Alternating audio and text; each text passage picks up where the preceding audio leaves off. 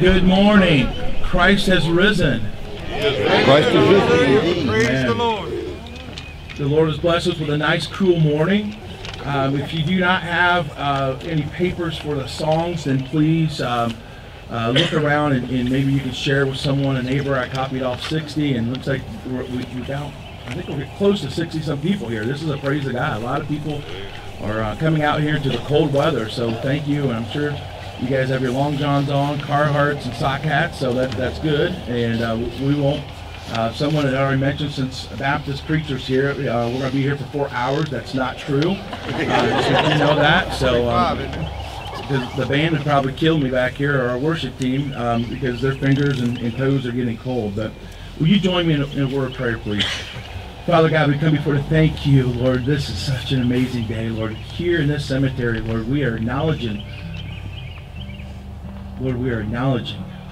your Son Christ. That the grave could not keep him, Lord, that he rose from the dead. And Lord, he's at the right-hand side of our Father in heaven. And Lord, that he had victory over death. He had victory over the grave.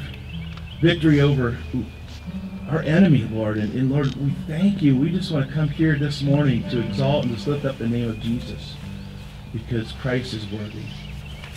Lord, we love you, and we thank you for this opportunity to come together in this great country that we live in, that we can come as multiple congregations are here from different churches, that we serve the same Jesus. We acknowledge the life of Christ. So we worship you here today. We praise you. In his name we pray. Amen. I'm going to do things just a little bit different. When I was asked to do this particular service, I would like to reflect upon this, the life of Christ. If we go back even to December 25th and just look at Christmas Day, that we acknowledge the Christ child, the long-awaited Messiah that was communicated throughout the Old Testament, that there'd be one who would come, who would take away the sins of the world, that he would be born of a virgin, born in the town of Bethlehem, that he was fully God and fully man. In the book of John it says that the Word became flesh and dwelt among us, that he lived a perfect life, no sin. When John the Baptist saw Jesus walking towards him, he said, "Behold, here comes the Lamb of God who will take away the sins of the world." How amazing that Jesus would be willing to go to the cross on Calvary to forgive us of our sins. In Hebrews 9:22 says, "Without the shedding of blood there is no forgiveness of sins." So Jesus went and spent his blood for you and for me because he loved us that much. At this time, we're going to sing the song, "The Old Rugged Cross."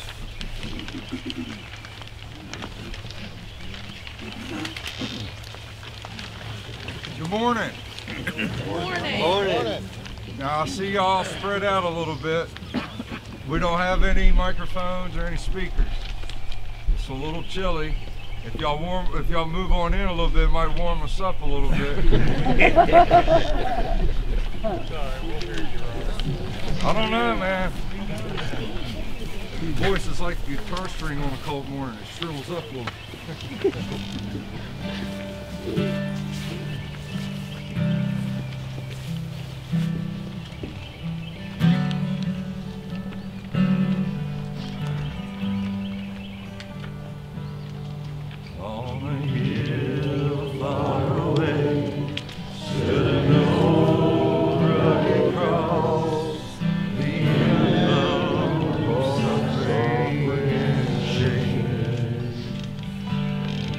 And I love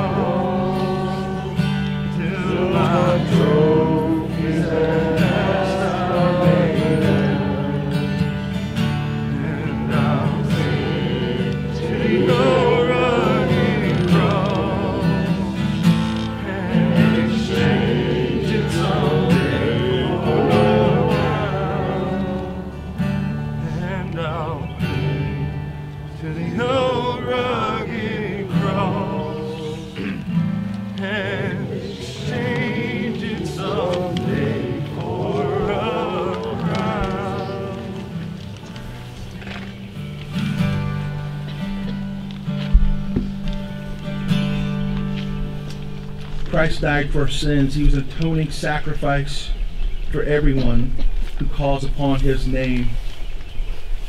He was buried, and on the third day he rose from the grave. And it's this story, the life of Christ. It's just not to focus on his birth, his life, the cross, or the resurrection. It's everything. We need to take a step back and understand that when we look at his death and we look here today at his resurrection, in Galatians 2:20 it says, I have been crucified with Christ. I no longer live, but Christ lives through me. It's through this that we stop and we understand that our God that we serve is not dead, but he is alive. And he lives here today. In the book of Acts, I was reading Peter when he went to Pentecost, and he was sharing the story, and he shared really this here, and he's referring to King David, how he foreshadowed what was going to take place with Christ and his resurrection in Acts 2. And he goes on and he talks about how when Christ left and ascended to the right hand side of God, that he sent his Holy Spirit to us. So Christ lives in us. And we can understand that he lives because of the Spirit of God that dwells inside of every believer who calls upon the name of Jesus Christ. Will you please sing with me, He Lives?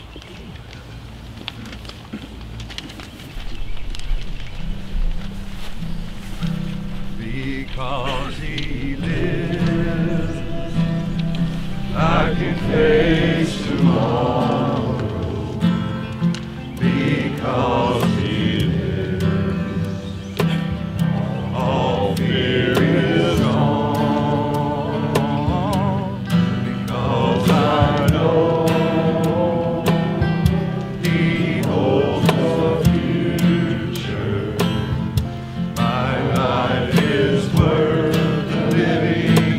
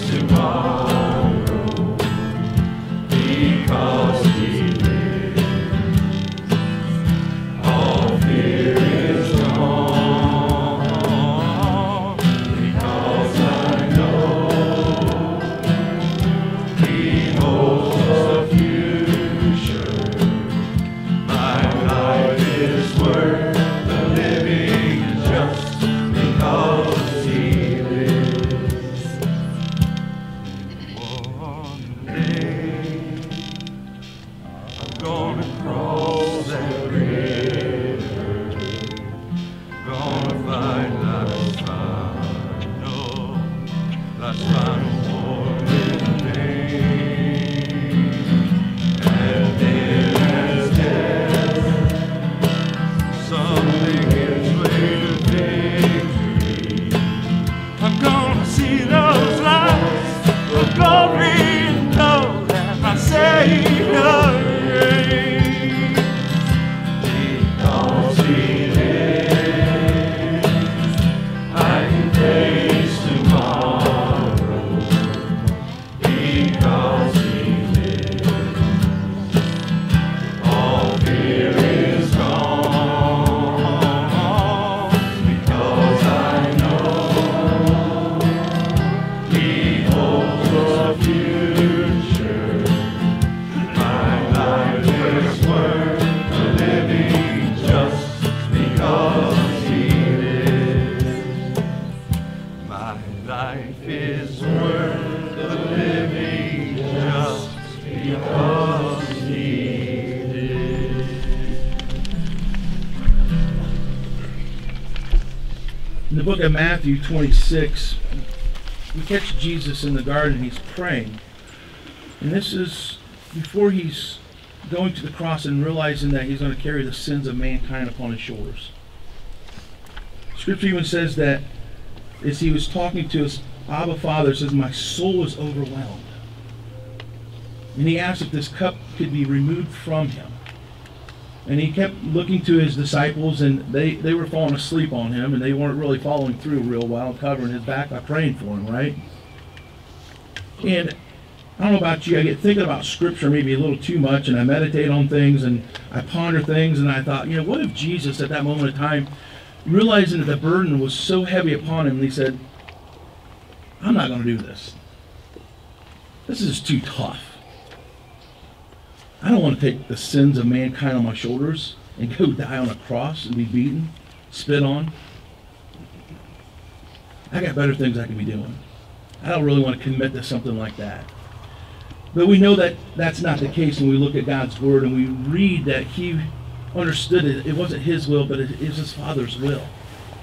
And what He means by that is He realized that the Lord had plans for His life and He wanted him to faithfully live those things on out.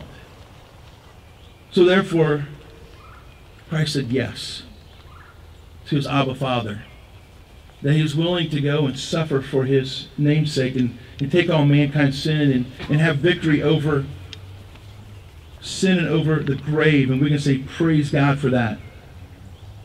Like I said, it wouldn't make sense whatsoever if Christ would not have followed through. And it doesn't make sense either for you and I, because we come here to this morning here, and I'm sure that when you looked at the thermostat and said 30-some degrees, you may have thought maybe a couple times, do I really want to come out here? And I'm happy that you did. Praise God for your commitment and for your dedication. So obviously there's something inside of you that's stirring and saying, you know what? I have a relationship with Christ. I want to celebrate this occasion here today, knowing that my Jesus is alive today. To have victory over sin, over the grave, and I can have eternal life through Him and Him alone. And it would make no sense for us to not share that message, would it? We could come here and we can worship, and I tell you what, the Lord loves our worship. And the Lord took me to 1 Samuel where Samuel and the Lord were talking about His offering. He said, "Now I appreciate your worship, but I want obedience." And we look at God's Word. It says, if you love me, you will obey my what? My commandments. He's given us a commandment in Matthew 28. It says, therefore go and make disciples to the other ends of the earth and baptize in the name of the Father, Son, and the Holy Spirit.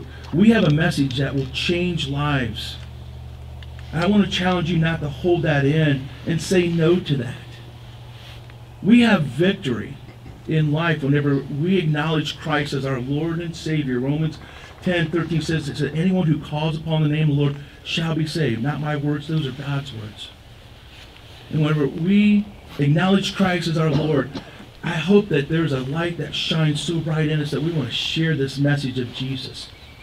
Paul talks about this message, and I'm going to share it. It's the gospel. This is what we've been talking about. This is why you and I are here today. He said, now, brothers, I want to remind you of the gospel I preached to you, which you received and which you have taken your stand. By the gospel, you are saved. if you hold firmly to the words I preach to you, otherwise you have believed in vain. What I receive, I pass on to you as the first importance. Paul saying, man, this is it. This is so important. Please listen on up. That Christ died for our sins according to Scripture, and that he was buried and he was raised on the third day according to Scripture. And it talks about all the people who saw Jesus in the flesh. Saw him personally. All the witness in the accounts there proving that our God did not die and stay in the grave, that he is alive here today. I want you and I to walk away from this living a victorious life, reflecting and sharing the message of Jesus. Like I said, it wouldn't make sense if Jesus kept everything to himself and said, no, I'm not going to follow through. I realize there's a price when it comes to sharing Christ. There's going to be some people that look at you and say, what are you trying to do? You know what? I'm trying to share the good news with you. I want you to have victory in life. That you don't have to live life being conquered by sin. I want you to live a victorious life knowing that whenever you die someday, that you will know that you will see our Jesus when you walk into heaven. So at this time, let us sing Victory in Jesus. I heard an old story how a Savior came from glory, how he gave his life on Calvary to save a wretch like me. I heard about his rolling of his precious blood on me, and I repented of my sins and won the victory. Oh, victory in Jesus, my Savior forever. He sought me and bought me with his redeeming blood. He loved me ere I knew him, and all my love is to him. He plunged me to victory beneath the cleansing blood. I heard about his healing, of his cleansing power and healing. How he made the lame to walk again and cross the blind to see. And then I cried, dear Jesus, come and heal my broken spirit. And somehow Jesus came and brought to me the victory. Oh, victory in Jesus, my Savior forever. He sought me and bought me with his redeeming blood. He loved me ere I knew him, and all my love is to him. He plunged me to victory beneath the cleansing blood. I heard about a mansion he had built for me in glory, and I heard about the streets of gold beyond the crystal sea, about the angels singing and the old redemption story. Some sweet day I'll sing up there the song of victory. Oh, victory in Jesus, my Savior forever. He sought me and bought me with his redeeming blood. He loved me ere I knew him, and all my love is to him. He plunged me to victory beneath the cleansing blood. One more time, just the voices. Oh, victory in Jesus, my Savior forever. He sought me and bought me with his redeeming blood. He loved me ere I knew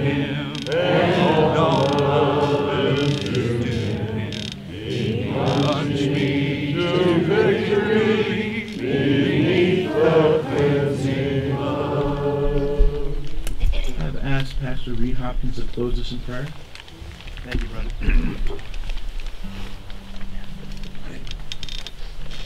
First, I got an announcement from the Rurittons. They have graciously brought donuts. They said, unfortunately, some glitch went wrong with the coffee, so there won't be coffee. But there are donuts, so go to that truck right over there after the service is over. I'm going to close in prayer, but then don't leave yet because there's a benediction afterward, and you're going to help me with it. So let us pray. Gracious Lord, you are our victory. And we ask you to help us go through this day in the spirit of Mary Magdalene and the other women who were the first people ever to see the risen Christ and carry the great news of the gospel that Christ had been raised from the dead. And for Peter and John and all the other disciples. And also even Thomas, who had to have proof, but when he saw, he believed and said, "My Lord and my God." Help us to go forth not only today, but to live as Easter people through our lives ahead. Because you live, we live. Help us to live fully, not only to exist, but to live in you and for you. In the name of our risen Lord Jesus Christ, we pray, and all of God's people say, Amen. Now, at the end of the benediction, I'm going to do a little thing that I like to do on Easter morning. I'm going to say, Christ is risen. And your reply, some of you know it. Christ is risen indeed. Christ is risen indeed. And we're going to make these mountains echo around us. So I'm sure the first time you're going to say it half dead, but we're going to build up till we finally make these mountains ring. Go forth now in the new life brought to you and bought for you by Jesus our Lord. In all that you say and all that you do, proclaim to those you meet the wonderful news: Christ is risen. Christ is risen indeed. Christ is risen. Christ is risen indeed. Christ is risen. Christ is risen indeed. Amen. Amen. Christ the Lord is risen today. Alleluia. Sons of men and angels sing. Alleluia. Raise your joys and triumphs high. Alleluia. Sing ye heavens and earth reply. Alleluia.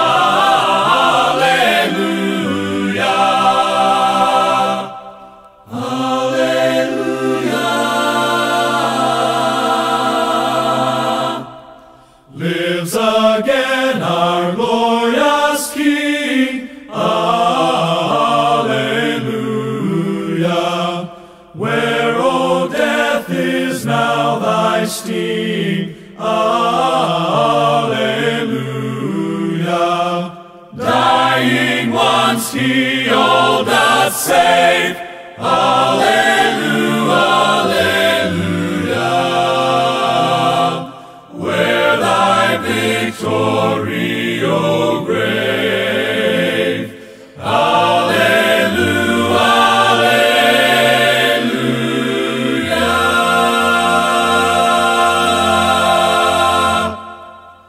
Love's redeeming work is done. Alleluia.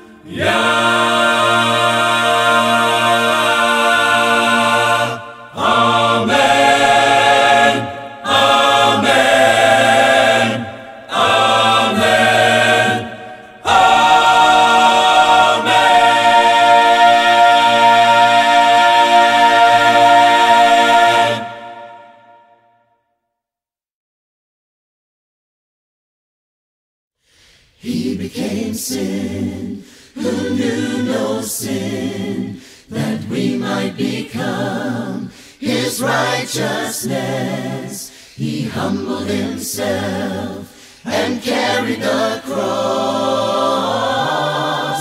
Love so amazing, love so amazing. Jesus Messiah, Jesus Messiah, name above all names, name above all names. blessed Redeemer, Blessed Redeemer, Emmanuel, Emmanuel, the rescue for sinners, the rescue for sinners, the ransom from heaven, the ransom from heaven. Jesus Messiah, Jesus Messiah, Lord of all. His body the bread, his blood the wine, broken and poured out all for love. The whole earth trembled and the veil was torn. Love so amazing, love so amazing. Jesus Messiah, Jesus Messiah, name above all names, name above all names. blessed Redeemer, Blessed Redeemer, Emmanuel, Emmanuel, the rescue for the sinners, rescue for sinners, the ransom from heaven, the ransom from heaven. Jesus Messiah, Jesus Messiah, Lord of all our hope is in you, all our hope is in you, all the glory to you, God, the light of the world, Jesus Messiah, Jesus Messiah, name above all names, name above all names. blessed Redeemer, Blessed Redeemer, Emmanuel, Emmanuel, the rescue for the sinners, rescue for sinners, the ransom from heaven, the ransom from heaven. Jesus Messiah, Jesus Messiah, Lord of all, Jesus Messiah.